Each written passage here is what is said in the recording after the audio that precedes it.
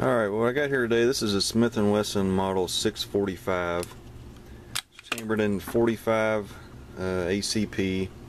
It's got a single stack magazine. Gun is clear. As you can see, it's all stainless. It's got a safety, and also it serves as a decocker as well. But this gun was came out in about 1985, and it was only made for about 3 years, from like 85 to 88. And there's a good article, I'll try to put it in the description, that a guy from Smith & Wesson forum shared with me, kind of about how the gun was came about out of a need that a competitive shooter, Smith & Wesson shooter, had, and then they just decided to have a commercially available model. And then this gun also, the 745, went on to become like I guess a competition type of gun. It was a single action, but this gun was marketed to consumers. It was also, I think, carried by certain law enforcement, the most notable of which was Sonny Crockett. Carried this on Miami Vice.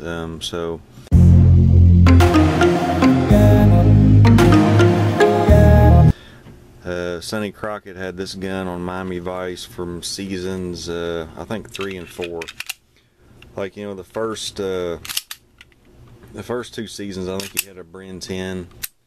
Then they switched over to this in seasons 3 and 4.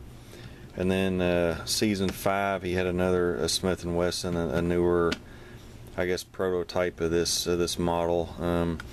This is a nice gun. It's all stainless steel, 45 ACP. This one's got like an aluminum back strap on them. I've read that some may have plastic. I'm not sure, but this is like it's some sort of aluminum or alloy back strap.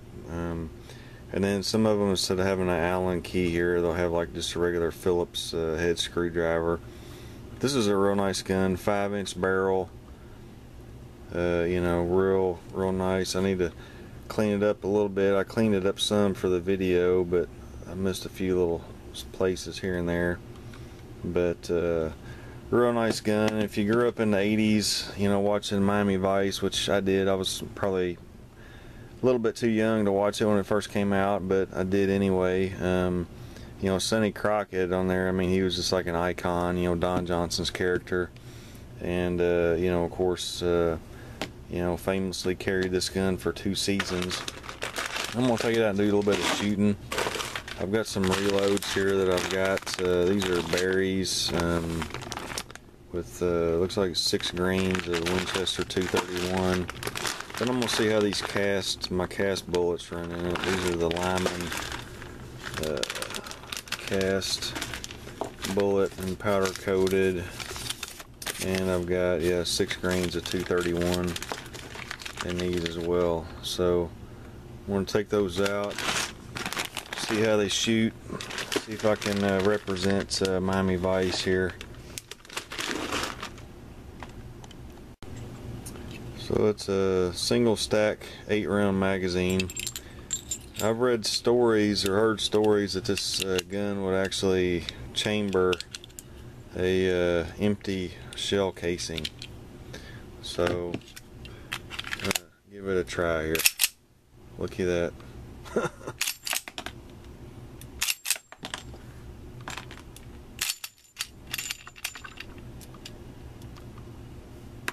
Chambered empty shell. It'll chamber an empty shell casing. So this thing, I would say, will pretty much eat just about anything you want to give it. So let's go do some shooting.